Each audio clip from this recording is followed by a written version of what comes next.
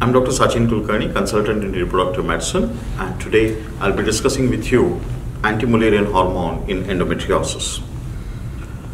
What is known in correlation between AMH and endometriosis, that is, the surgical treatment of endometriosis is dualistic.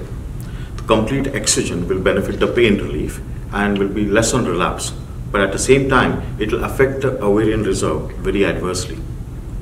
It's also known that AMH is low in minimal to mild endometriosis as well, just not associated with endometrioma, but any kind of endometriosis will have low AMH association. Endometriosis have a negative effect on spontaneous ovulation. So these are all the facts which are known to us. What are the theories of decrease in ovarian reserve? The cyst itself can cause a negative effect on the surrounding tissue, hence decreasing the anti-Mullerian hormone. Unintentional removal of follicles during surgical excision is very common. Damage because of blood flow interruption and inflammation because of usage of diathermy is there. And all these is related to decreasing the AMH because of treatment of endometriosis. And there have been studies who have tried to estimate the rate of decline of AMH. And what we mean by that? The rate of decline of AMH is equal to 100 into preoperative AMH negative the post-operative AMH divided by the preoperative AMH. So it is known that there is a significant decline in AMH with bilateral cyst than the unilateral cyst. And there is no much correlation with the cyst size, the amount of blood loss, the surgical time, which all depends upon the pre-op AMH level. And that will determine how fast the AMH will decline or how much AMH will decline after surgery is done. Let's go a bit detail into the histopathological picture between an endometriotic cyst removal. If you look at the picture of the histopathology, the zone 1 here is just the glandular epithelium of the cyst, which is so thin. Then there is an area of fibrotic lining. But look at the histopathological picture. 2/3 of it is nothing but ovarian parenchyma. And this ovarian parenchyma is definitely going to have so many small follicles which will be inadvertently removed at the time of surgery. This is very unlike that of a dermoid cyst removal. The amount of ovarian parenchyma which is removed at endometriotic cyst removal is about 10 times more than that of a dermoid cyst. And what we think that this is a hypothetical cleavage plane, it does not exist between the cyst and the fibrotic wall, but actually this hypothetical cleavage plane is part of the ovarian parenchyma itself. And laparoscopic stripping of endometriomas negatively affects the ovarian follicle reserve, even performed by the experienced surgeon. So what has been suggested when you come across cases of ovarian endometrioma? Donis et al. In 2001, they talked about fenestration and vaporization. Do a fenestration, do an ovarioscopy, look at the solid areas inside of the cyst and coagulate or vaporize them. Laparoscopic cystectomy was advised by Albozi et al. In 2004. And Donis again published a paper who said that rather than using a repeated bipolar cautery to achieve hemostasis, it's advisable better to take a suture to approximate the ovary or reconstruct the ovary so that the ovarian long-term damage decreases. There is this interesting paper which has been published called Recommendations for the Surgical Treatment of Endometriosis, and this is on ovarian endometrioma. And these recommendations have said that you should use a cold cut incision, and your incision should be as away from the hilum as possible. Many a times when we are removing the ovary from its adhesions, by the time you remove from the posterior wall of the broad ligament, the endometrioma will inadvertently open up. Diluted vasopressin should be used if the cyst wall is difficult to separate. We must just obtain a biopsy and ablate, and spot ablation with irrigation.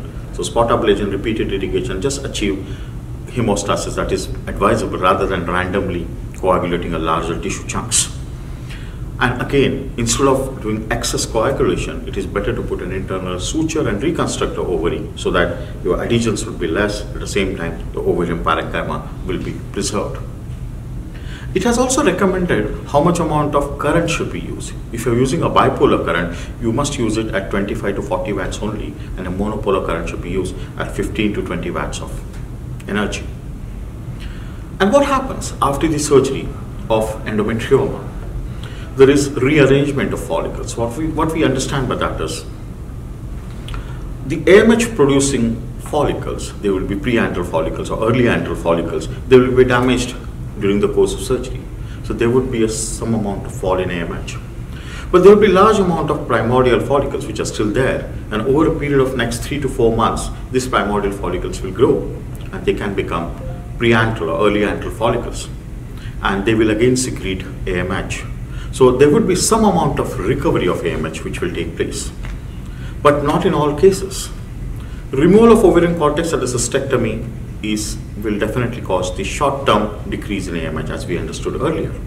And a medium-term influence, whether the AMH will recover or will remain suppressed or will further go down and down, will depend upon how much vascular compromise your surgery has caused. There's a possibility you could have used a lot of cautery near the hilum, you could have done an excess coagulation of the tissue, and definitely there will be an ischemic injury, there will be a huge amount of inflammation, and then post-surgical inflammation causing destruction of a few follicles, and your AMH will be down for a long-term reason. Let's say you have an endometrioma and you have a question whether we should operate on it or you did not operate on it. And this is a beautiful paper. This was reviewed by Dr. Goody in one of his earlier presentation as well. I'm just touching the paper again. An endometrioma related reduction in ovarian reserve. And this was a prospective longitudinal study. And in this study, they have not operated the patient, neither given any medical or surgical therapy. And what they have found is when there is a presence of an endometrioma, over a period of time, there is a 26% decrease in the AMH, while in the control group without endometrioma, the fall in AMH is only 7%. So sheer presence of endometrioma is enough to cause an exponential downfall in the AMH and thus the ovarian reserve. Basically, this could be because of the surrounding cortex, which is compressed and which in turn causes ischemic follicular loss, and inflammation causing the follicular damage, and a lot of hemosiderin which is deposited there, and that causes excess iron in that area, and that could also cause inflammation or chemical reaction. And this is the hypothesis which has been put forward, and why endometrioma will progressively damage the AMH further compared to the control group. As we understand, an endometriosis is an estrogen-dependent disorder. So we have, whenever there is hyperestrogenic state, like polycystic ovary, is there chance of having more endometriosis? Is a casual relationship, or it could be a causal relationship. But in practice, you will see that most of your patients of endometriosis and adenomyosis will be patients with low ovarian reserve. A very handful of them will have polycystic ovary associated with endometriosis. But probably the relation is there, because both are hormonal disturbances, both polycystic ovary and endometriosis. There is chronic low-grade inflammation in both the situations.